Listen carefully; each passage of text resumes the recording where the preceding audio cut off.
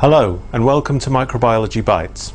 This week's podcast is a video based on a paper recently published in PLOS Pathogens. Retroviruses such as HIV enter cells via the interaction between glycoproteins on the surface of the virus particle and cell surface receptors. Since this is such an important step in virus replication, knowledge of the structures of these glycoproteins and the molecular details of their interactions with the cell surface receptors is of great importance. Electron tomography is a powerful approach to determining the three-dimensional structures of large subcellular assemblies, such as virus receptor interactions. The images are built up from a series of optical sections generated in the electron microscope. In this paper, the authors used the method to examine the interaction of purified SIV virions with CD4 positive target cells.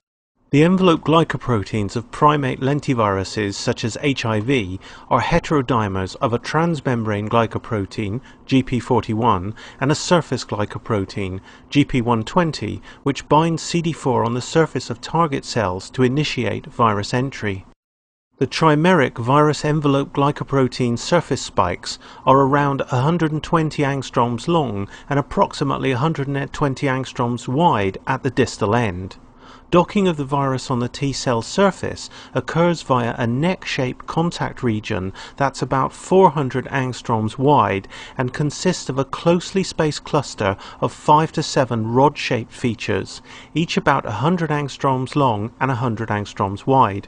This distinctive structure isn't observed when viruses are incubated with T lymphocytes in the presence of anti-CD4 antibodies or with drugs which block the interaction of GP120 and CD4.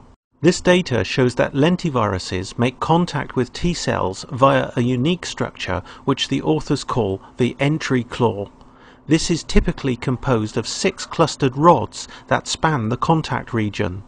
Further investigation of the structure of this entry claw and its formation could lead to new insights into the design of more effective drugs to inhibit HIV infection.